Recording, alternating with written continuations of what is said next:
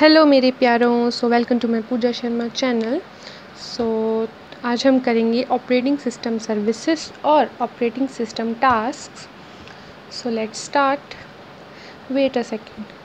आप व्यूज़ बहुत देते हो पर आप लाइक्स नहीं करते हो, ना सब्सक्राइब करते हो, तो प्लीज़ लाइक करो ताकि मोटिवेशन मिले। मैंने छोड़ दिया था वीडियो बनाना बिकॉज़ आप लाइक ही नहीं करते हो, तो प्लीज़ लाइक करो ताकि मैं ख़त्म करूँ। जो वीडियोस बनानी है मैं अच्छे से बनाऊँ, ठीक है। तो चलो let's start.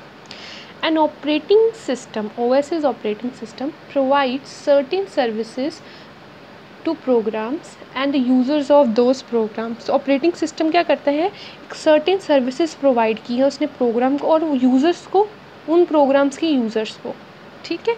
Different operating system can provide different set of services. Some of the basic services provided by operating systems are. तो डिफरेंट ऑपरेटिंग सिस्टम प्रोवाइड कर रहा है डिफरेंट सेट ऑफ सर्विसेज को, और उसमें से कुछ बेसिक सर्विसेज हैं program execution, input output operation, file system manipulation, communication, error detection, resource allocation, accounting or protection. So we have 8 services.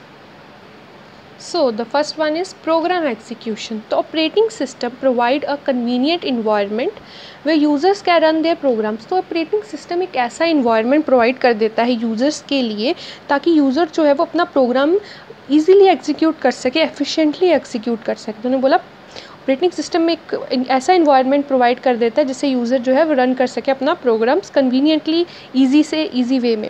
The operating system performs memory allocation to programmes, load them into appropriate location so that they can execute. तो operating system क्या करता है, तो ये क्या करता है कि ना ये प्रोग्राम्स को एक मेमोरी एलोकेशन प्रोवाइड कर देता है, जिससे क्या करता है कि उनको एक अप्रोप्रिएट लोकेशन में ना उनको लोड कर देता है ताकि वो सो दे कैन एग्जीक्यूट, ताकि वो एग्जीक्यूट हो सके. The second one is operating system operations. In order to execute a programme it is usually require an operating system. तो अगर हमें कोई भी प्रोग्राम एग्जीक्यूट करना है तो हमें एक इनपुट आउटपुट ऑपरेशंस की ज़रूरत पड़ती है. For example it may need to read a file, अगर हमने कोई फाइल रीड करनी है. प्रिंट द आउटपुट, अगर हमें कोई आउटपुट प्रिंट करनी है.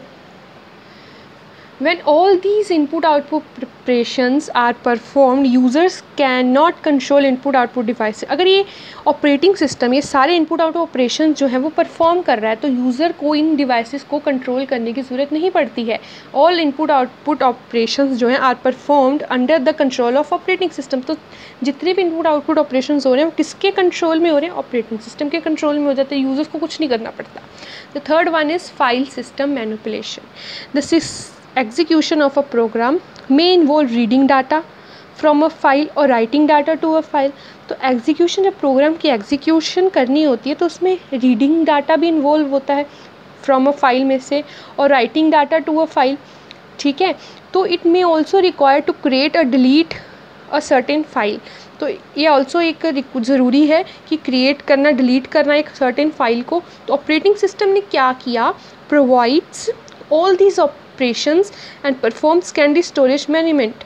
तो ऑपरेटिंग सिस्टम ने प्रोवाइड किया ऑल दीज ऑपरेशंस, ये ऑपरेशंस को प्रोवाइड किया और परफॉर्म किया secondary storage management. The user just give command. तो इनसे क्या होगा, रीड सिस्टम मैनिपुलेशन से, इस सर्विस से क्या होगा, user just give command, user को सिर्फ कमांड देनी पड़ेगी टू रीड और राइट अ पर्टिकुलर फाइल. कोई भी पर्टिकुलर फाइल है उसकी रीड दे दो या राइट दोगे.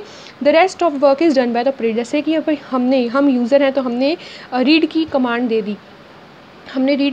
दे दी, तो यूज़र ने रीड की कमांड दी तो ऑपरेटिंग सिस्टम क्या करेगा, रीड की कमांड को रन करेगा. तो मतलब work is done by operating system पे सारा काम आ गया. Fourth one is communication. The various processes executing on a system may need to communicate. तो जितने भी वेरियस प्रोसेस जो हैं वो एग्जीक्यूट हो रहे हैं सिस्टम में, उनको क्या है, कम्युनिकेट करना भी ज़रूरी है. In order to exchange data information, किसके लिए, एक्सचेंज डाटा और इन्फॉर्मेशन एक्सचेंज करने के लिए. Operating system provide this communication by using a facility of message passing.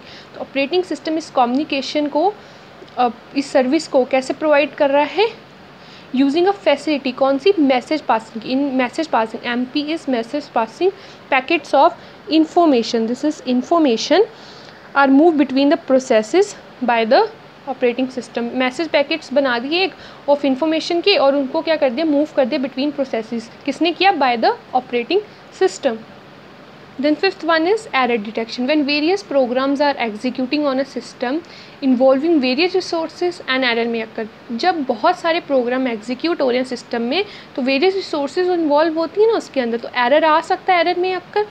Error में अक्कर इन CPU में आ सकता है, मेमोरी हार्डवेयर जैसे कि such as memory error, memory में एरर आ सकता है, पावर फेल हो सकता है इन इनपुट आउटपुट डिवाइसेस में, and in user programmes such as stack overflow हो जाएगा and attempt to assess and illegal memory allocation.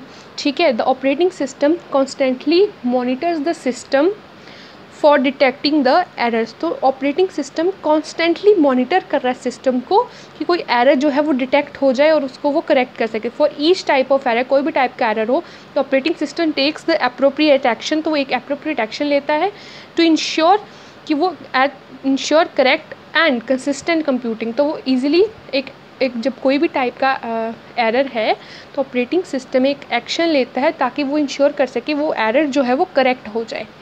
Sixth, resource allocation. When multiple resources are running on a system or multiple users are logged on, जब बहुत सारे multiple processes run हो रहे हों system पे और मल्टीपल यूज़र्स जो हैं वो लॉग ऑन कर दें, मतलब बहुत सारे प्रोसेसेस भी रन हो रहे हैं, प्रोग्राम रन हो रहे हैं और बहुत सारे मल्टीपल यूज़र्स ने या फिर लॉग ऑन कर दिया, उसी वक्त स्टार्ट किया है। लार्ज वैरायटी ऑफ रिसोर्सेज में बी यूज्ड, तो large variety of resources use की जाएंगी बाय ईच प्रोसेसर यूज़र्स की थ्रू बहुत सारी रिसोर्सेज यूज़ की जाएंगी। द रिसोर्सेज में भी, तो वो रिसोर्सेज जैसे हो सकती है CPU साइकिल, मेन मेमोरी हो सकती है, इनपुट आउटपुट डिवाइस हो सकता है, फाइल्स हो सकती है और भी बहुत सारा कुछ हो सकता है extra. The operating system manages all these resources and uses different algorithms to satisfy the requirements of different processes और यूज़र्स। तो ऑपरेटिंग सिस्टम क्या मैनेज करता है सारी रिसोर्सेज को यूजिंग डिफरेंट एल्गोरिदम को यूज़ करके टू सेटिस्फाई कर सके रिक्वायरमेंट्स जो भी हैं यूज़र्स की, ऑफ डिफरेंट प्रोसेसेस और यूज़र्स की जितनी भी रिक्वायरमेंट्स है उसको पूरी कर सके। Seventh one is accounting. When multiple resources are allocated to different processes in multi-programming, the operating system keep track of which user or process has how many resources and which kind. तो अब बहुत सारी multiple जो resources हैं वो use हो रही है, वो एलोकेट हो रही हैं डिफरेंट प्रोसेसेस में इन मल्टी प्रोग्रामिंग है। ऑपरेटिंग सिस्टम को एक ट्रैक रखना पड़ता है कि कौन से यूज़र को, ठीक है, कौन से यूज़र और प्रोसेस को हाउ मैनी रिसोर्सेज, कितनी रिसोर्सेज यूज़ हो रही हैं, ऑफ विच काइंड, और कौन सी काइंड की resources. This kind of record, ये जो रिकॉर्ड है keeping bye an operating system is known as accounting. देखता है मतलब कौन से प्रोसेस, बहुत सारे प्रोसेस हैं, कौन से प्रोसेस को कौन सी रिसोर्स यूज़ हो रही है, ठीक है, कौन सी काइंड की रिसोर्स यूज़ होती है, तो इसको हम अकाउंटिंग, ये अकाउंटिंग सर्विस जो है ऑपरेटिंग सिस्टम ने प्रोवाइड की है। तो लास्ट वन इज़ प्रोटेक्शन. तो प्रोटेक्शन से तो नाम से पता चल रहा है किसी चीज़ की किसी को प्रोटेक्ट करना. When several processes are executing concurrently it is important that different processes should not interfere with each other. जब बहुत सारे प्रोसेसेस जो है ना वो एग्जीक्यूट हो रहे हैं तो ये बहुत इंपॉर्टेंट है कि जो प्रोसेसेस है, डिफरेंट प्रोसेसेस है, वो एक दूसरे से इंटरफेयर ना करें. जैसे प्रोसेस 1 एग्जीक्यूट हो रहा है तो प्रोसेस 3 उसके साथ इंटरफेयर ना करे. Moreover, these provides should not allows interfere with operating system. An operating system provide protection to ensure that all the access to system resources is controlled. तो operating system ने provide की protection तो कि ensure किया जाए